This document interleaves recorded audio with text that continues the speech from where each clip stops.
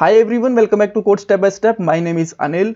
Angular 12 is released in the market, and in this video we will discuss what are the new features, what are the new points, what are the breaking changes with the Angular 12. But before starting with the points, I want to share some information.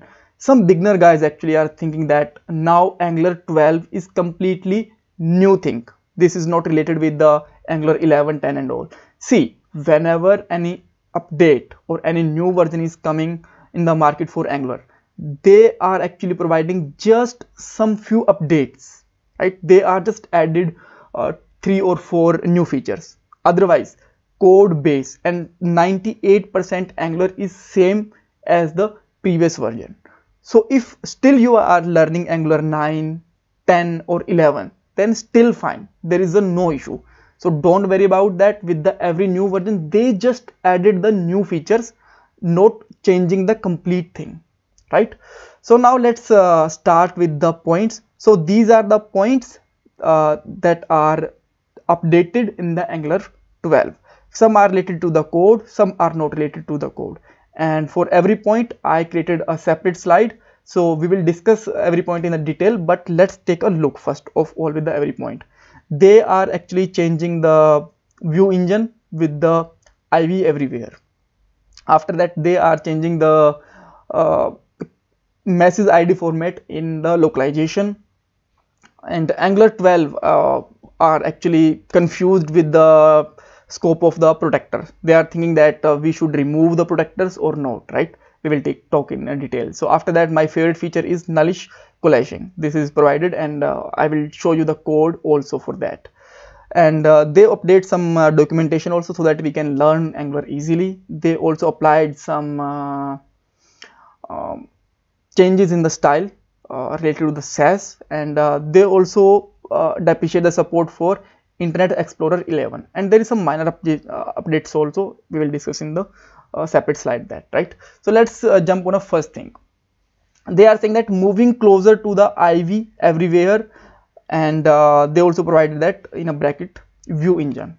So what are the IV everywhere and what is the view engine? See, they both are responsible for compiling the components and showing them on the browser. But view engine is the older one, which is depreciated. Keep in mind, this is depreciated, not removed. In the official documentation, they are also just claiming that they just depreciate it, not removed. In the further versions, like in Angular 13 or Angular 14, they might be remove it, right? And now they replace it with the IV everywhere because this is the modern and much faster than the view engine, right? There is nothing more than it. So do Angular developer need to make any changes in the code for that? See, no, this is not for Angular developer. This is actually for the library authors and for the npm package developers and all, right? So if you are a normal developer, then you don't need to make any code changes and all, because they are actually changing inside the compiler. So there is just you can say that they just remove the one thing and just replace it with the another thing. So we cannot do with anything. So just library authors and npm package developer need to take care about that. Second point is Nullish Coalescing. So this is a point that actually really save the time for the developer. See, so let's say you have a property with the name of age, and you want to check that it should not be null, it should not be undefined, it should not be false. For that, you have to apply the 3 checks. But now you can apply the double question marks and replace these 3 checks with the just 2 double question mark, right? And you can see that how much time you can save and how much code you can save. This is just coming in the Angular 12. And they also just give a statement for Future of Protractors. Here you can see that, right? Actually they are saying that first thing is that if you don't know what is the protectors, so this is the framework for end-to-end testing in Angular. Second thing, they are actually thinking to remove it, right? But they are not removed this feature in the Angular 12. They are just thinking that, and they said that they are reviewing the feedback for the other developers and the community, and after that they will check that it should be remain in the Angular or we should remove it, right? So for now there is nothing for it. They just give a statement.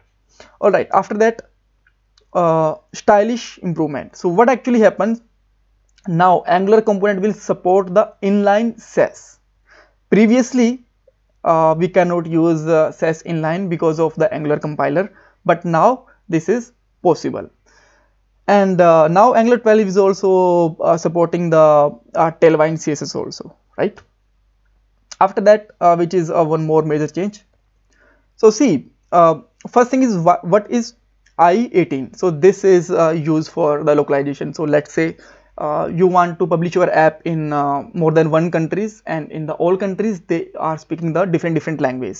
So control the language of our website, we use the I18 package, right? What actually happened in the previous time, the developers are using the various you can say that the format for IDs. That's why sometimes the code is broken, sometimes the code is just buggy and due to the white space, template and all. But now they actually using the canonical message ID format, which is more reliable and bug free, right? And after that they just provide a heading with here you can see that learning Angular. So they update the documentation so that developers can learn the things easily, and they just trying to make it better. And one more new thing they are added, which is the content projection guide. This is completely new. You can just go to the Angular website and check it out. After that, these are some minor updates. Here you can see that they just depreciate the support for Angular 11.